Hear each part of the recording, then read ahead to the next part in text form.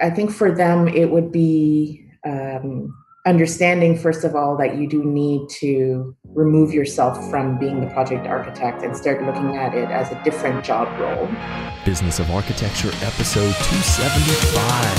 Hello, Architect Nation. I'm your host, Enoch Sears, and this is the show where you'll discover tips, strategies, and secrets for growing an impactful and profitable architecture practice. Today's an interview with Michelle Fenton, founder of Khora Architecture, based out of Vancouver, British Columbia.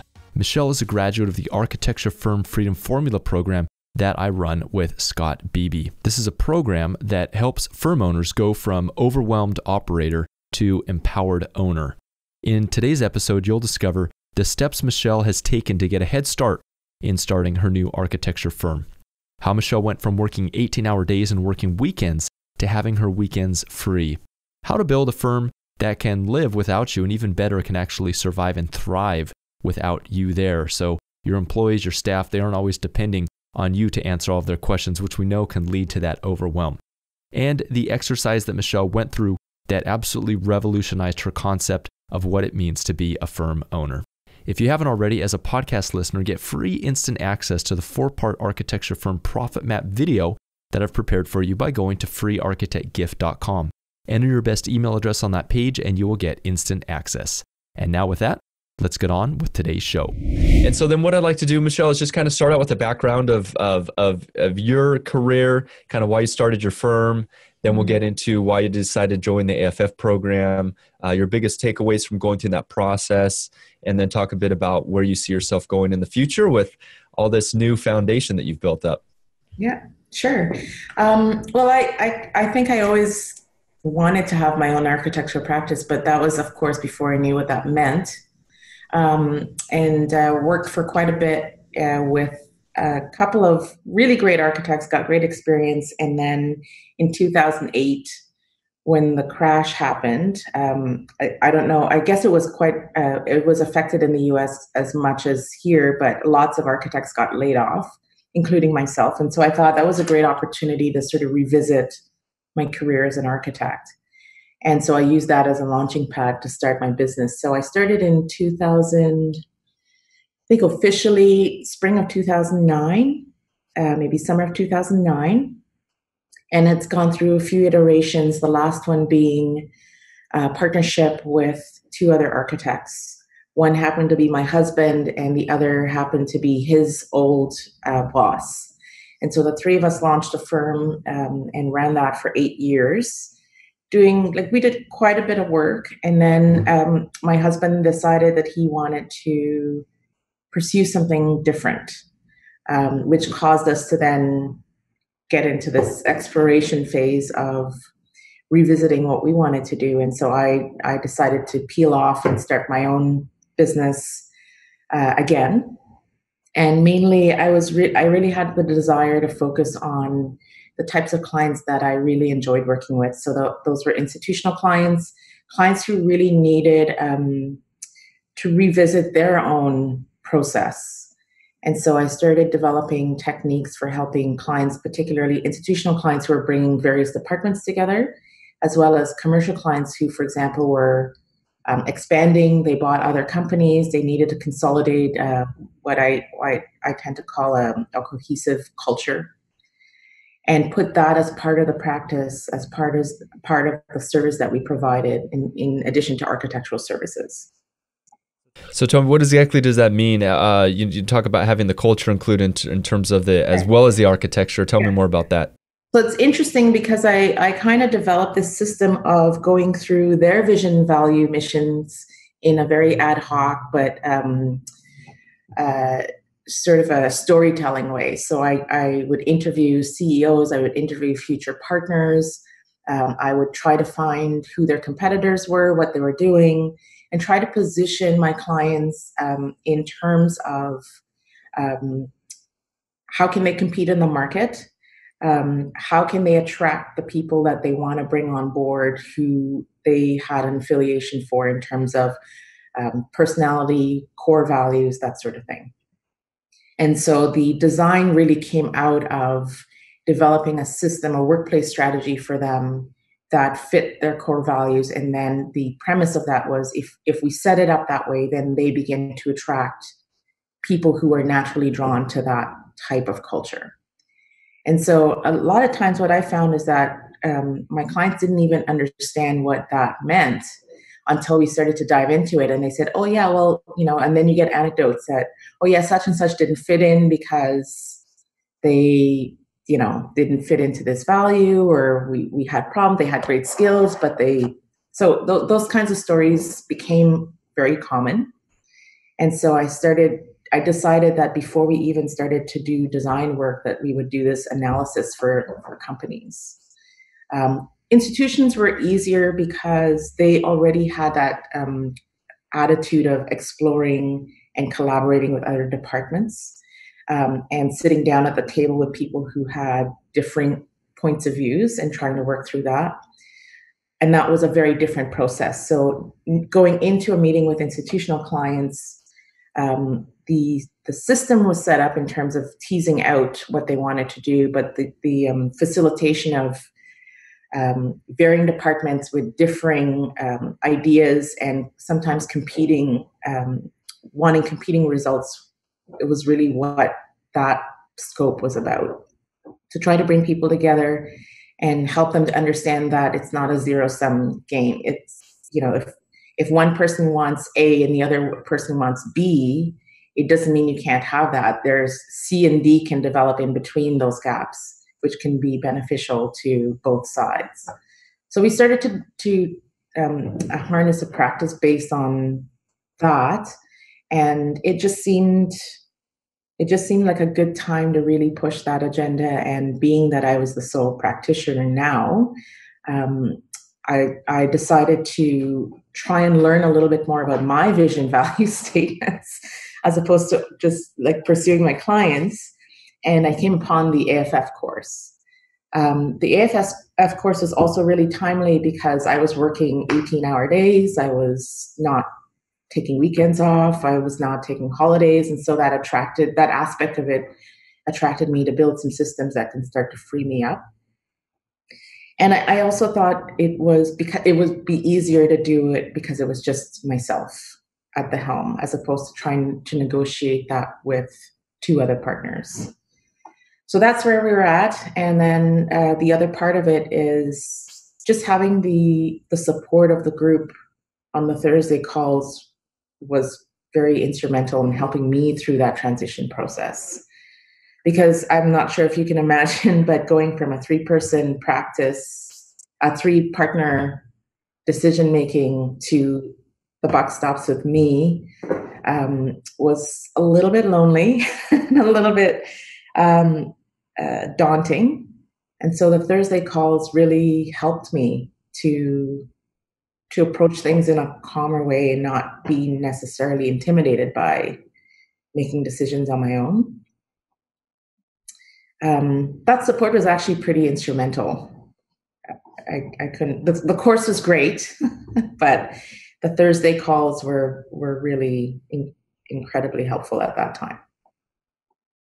That's awesome. And why did you originally decide that you needed to go down this road?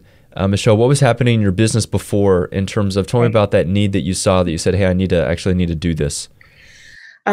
We didn't have a lot of systems. I tried to implement systems, but they never, I tried to develop systems, they never got implemented. And I was doing what everyone does, is you work in a firm as a project architect. You start your own practice and you're still a project architect. You're not a business owner. And I actually read E-Myth before I came upon your course. And that totally shifted my mindset as to, I was doing my job the wrong way. I was doing a different job. I was still being a project manager, a project architect. And I was not being a business. For people that haven't read the E-Myth, summarize your key takeaways from that, what that meant for you in terms of a mindset shift, Michelle. It just meant that I had to give up the idea of, how can I put this in succinctly? I had to redefine my job. And first of all, I had to understand what that job was, and then redefine it and pull away from the comfort zone of something I'd done for 20 plus years. Um, that and realizing that if I didn't do that, the firm will always rely on me to be there, which meant I'll always need to work on weekends. I'll always need to work on vacations. I'll always need to work after dinner, So I thought, well, I don't want to do that anymore. And EMIT showed me that, well, EMIT explained that it was possible to do that. Um, but at the same time, I didn't think that EMIT was sufficiently tailored to our type of business. And that's when I started to seek out opportunities that were more tailored. And then I came upon AFF. Awesome. You talk about having to redefine your job role. Michelle, what was your perspective on your job when we talk about the before state when you were considering doing this? And you said when you realized you needed to redefine your job role or your position, what was it before? I was a project architect. I was jumping. It didn't matter what I did. I would go out and get a job. I would come back to the office and I would slip back into being a project architect and not continue to develop as a business owner because it was easy. I did it. I knew how to do it. It was comfortable and doing and well, I mean, first of all, I wasn't really necessarily aware of the differences between being a business owner and being a project architect. I thought if I was a project architect slash business owner, all I did was project architect all the projects as opposed to three projects, and then have people to help me with it, as opposed to understanding that my role as a business owner was completely different than that of a glorified project architect. How is it completely different? Well, the job I do is different. I don't sit around and do sketches and door schedules and even detailed review of drawings. I actually implement processes that help other people do that with ease and with efficiency. So, for example, a good one is reviewing drawings. So I would go and review drawings before I issue them. I would bring them home at night, go through them bit by bit, find all the errors. The errors seemed to be the same ones that were being made. And I thought, you know what, this has got to change because I can't continue to review everyone's drawings all the time. And so I started to develop checklists, which empowered the staff to actually review their own drawings based on a series of things that had to be in there before it even got to my desk. And so just being able to put systems in place really helped me remove from the day-to-day grind of the business and empower people to take that role on for themselves without being terrified. Because I think part of it too is we're a young team, and I think they were scared to make mistakes. And so implementing processes allowed them a little bit of breathing room so that they could check themselves before it even got to the point of me checking them. And so it gave them confidence as well. And I think it empowered them to take on more of a leadership role in the firm as well. They And love at the the beginning of our processes. go ahead. They're so incredibly amazed and thrilled to have processes. I didn't think that it would be as important. I thought maybe it was more important for me than them, but it's incredible. They've really embraced it. They love it. They want to keep writing processes. When did you bring employees on or staff? Well, we had employees probably about 5 years into the practice. So we've had some of the people that I've had now for about 3 to 5 years, various stages. And when we split off the firm officially in September, I brought over three and a half staff with me. So we're sharing one staff with the other partner, and so I inherited a number of people when the firm split out. So I've had people Awesome. for 5 years, but again, very ad hoc, just did it the way I thought I saw other bosses do it, not understanding from the in. So I was implementing, um, I was running a business based on my impression of what my previous bosses did or didn't do from the outside, as opposed to really honing in on the job of the business owner. Hey, Architect Nation, real fast, I want to draw your attention to May 1st through the 3rd, 2019. I'm hosting the Architect Business Summit in Chicago, Illinois, and I would love to meet you there in person.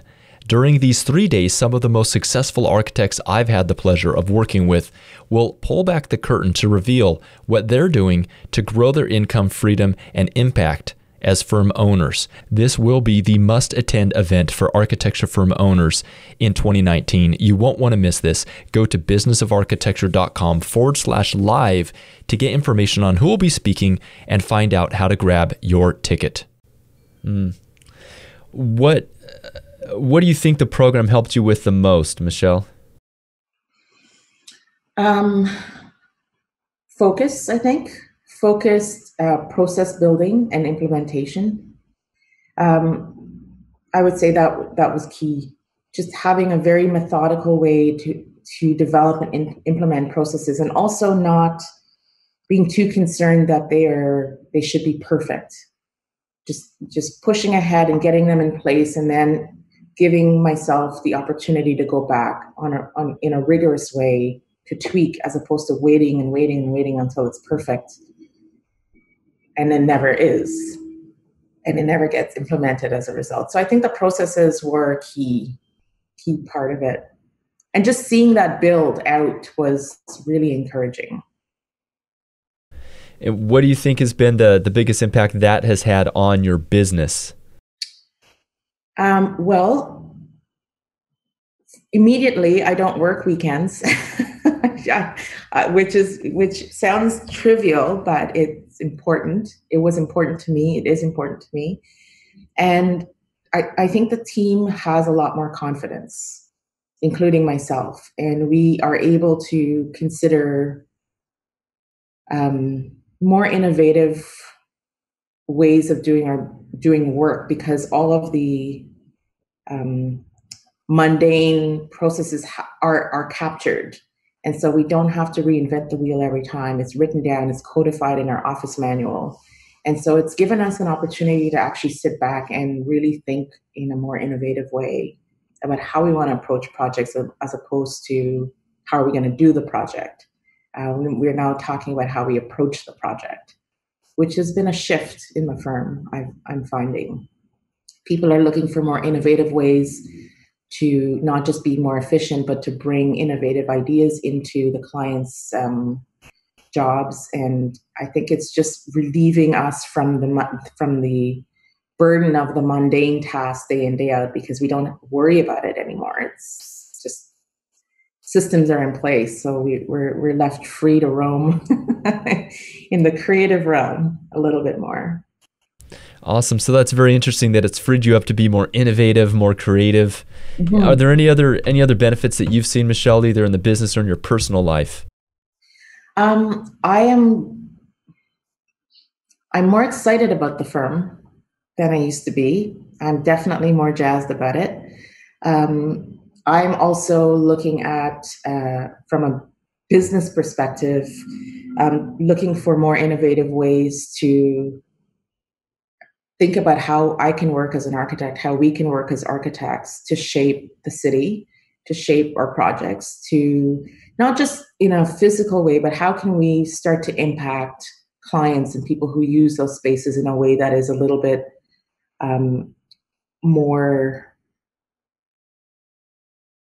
well, we can bring a lot more to the physical space than just nice materials. So we're starting to look at how we can have that sort of dialogue with our clients and ourselves. Is what is the beauty, what is the value, what is the harmony in this space, not what material are we going to use, what color is this wall. The level of discourse is it's going, in my opinion, it's going in the right direction, because at the end of the day, architecture is supposed to inspire and it's supposed to comfort. And so I think we're getting there, which is beautiful. Awesome. Concerning the deeper discourse that you guys are able to be involved in now, what are clients, as you approach them with this, your analysis that you're now offering them, this deeper discourse that goes beyond the materiality of spaces, that actually goes on with how people interact, and a higher level of innovation around that. How are your clients responding to this new approach that you're developing in your firm? Well, some clients we don't let on at all because some of them don't care. And so we just implement it anyways, as long as it's cost neutral. Some clients really want to engage in the dialogue. They want to understand what we mean by it. And for every client, the meaning is different. It is tailored to who they are, what are their values, who do they want to bring in the future, how do they want to shift their thinking. And it's that conversation is not. I find it's not necessarily an intellectual conversation when we get to clients. It's more an open conversation. So they're much more open. They want to go down this road with us more. They're excited about. They're not as trepidatious about whether or not it'll work. They're beginning to get excited about the idea, which makes our job really fun. So, like I said, some clients are not going to care, and that's okay. The ones that do are really, it sounds intellectual, but it doesn't become intellectual when we talk to them. It's there's there's an opening that happens with them that I never used to experience before. Before, conversations with clients were, well, how are we going to deliver this? What's it going to cost? When do we need to bring contractors on board? It's about the process. Whereas now it's about, well, what are your values? What are you hoping to do in your job role as the project manager for this university? What do you hope to bring to your position? So it's a different type of conversation. That's awesome, Michelle. You also mentioned that you're feeling more confident, you're feeling better about the firm. Tell me exactly what you mean by that. How are you feeling better about it? What's feeling better?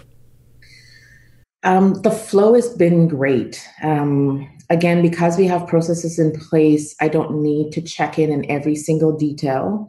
The group is really inspired and engaged. They're really feeling empowered to do their job, and to go color beyond the lines a little bit too, because there's room for that.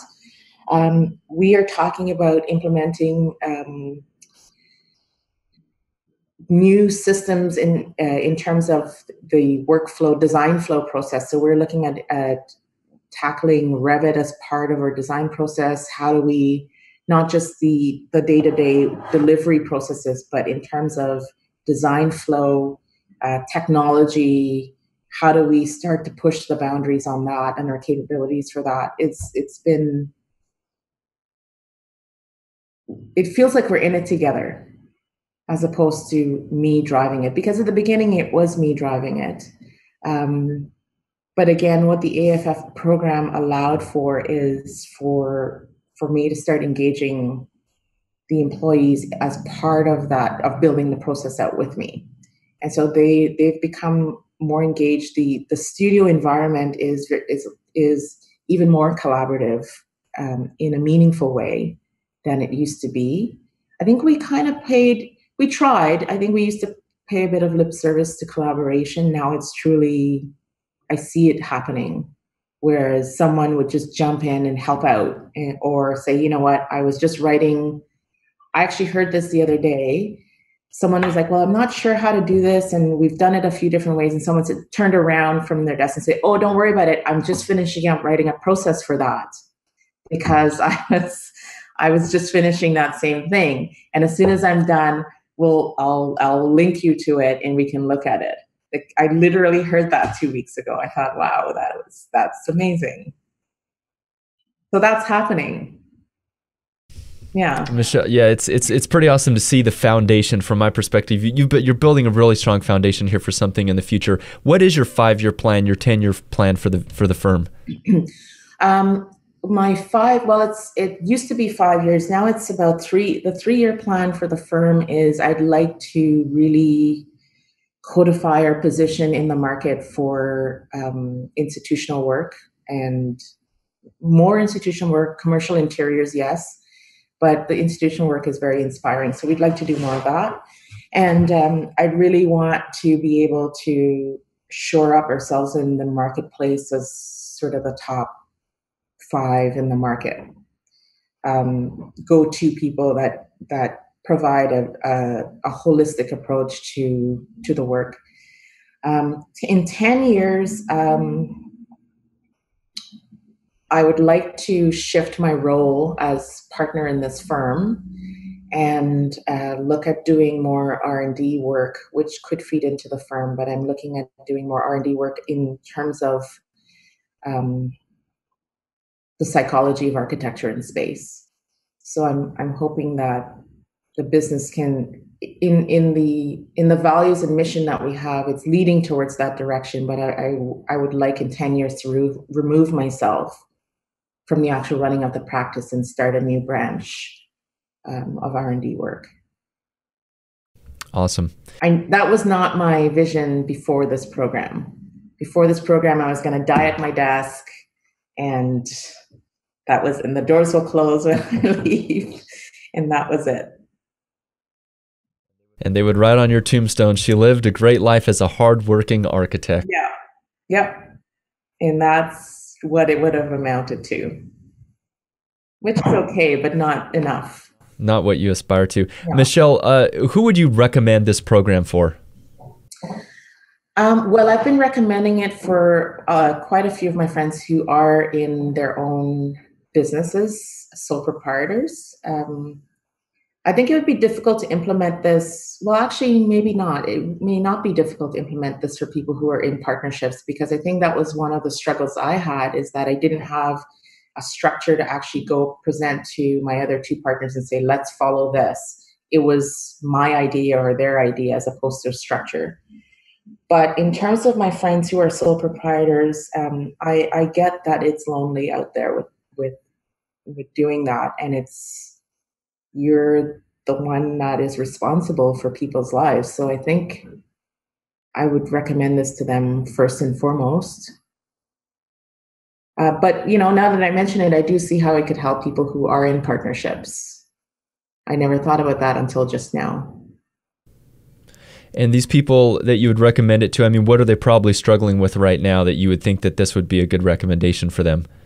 They're struggling with process. They're coming from the similar, great project architects, very successful in businesses that they were associates at, went out on their own, and they're, as Michael Gerber says, they're still glorified technicians. And I bought eMyth for everyone in my friend group who has a business for Christmas. Wow. But I think the mind shift is something that was key. And without that understanding that, hang on a second, I'm not actually doing my job. I am just a glorified project architect. There are a number of people who could use that mind shift that I know of. So yeah, I think for them it would be understanding, first of all, that you do need to remove yourself from being the project architect and start looking at it as a different job role.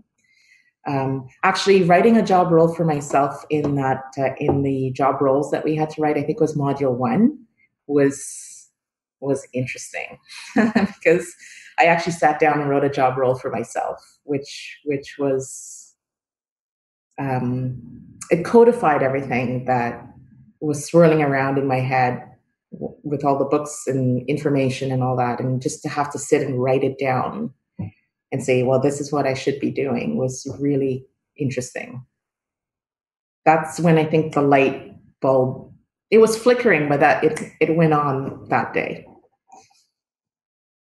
It went on. It's been burning bright ever since. It seems to be. We'll see. We'll see. Well, Michelle, thank you so much for sharing your amazing story with us. Congratulations on officially graduating from the program. You've implemented a lot. It's been fun to see you as you've implemented and inspired the other members of the program as well. Thank you, Enoch. It was really, I'm very grateful. Thank you. And that is a wrap. I hope you enjoyed my conversation with Michelle Fenton, talking about how she has laid a foundation for the future success of her firm, how she's been able to go from feeling very overwhelmed as a new firm owner to feeling empowered as someone that has an organization and a team that she can leverage to get results far beyond what she could do on her own. If you'd like to discover the specific steps and path that Michelle went through to be able to achieve this inner firm, I've prepared a 1-hour free presentation for firm owners just like yourself. You can access this online by going to businessofarchitecture.com/freedom webinar. So go ahead, check that out. There are multiple times that are offered. You can watch that from the comfort of your office or your home. I hope you enjoy it. As always, the views expressed on this show by my guests do not represent those of the host, and I make no representation, promise, guarantee, pledge, warranty, contract, bond, or commitment except to help you conquer the world.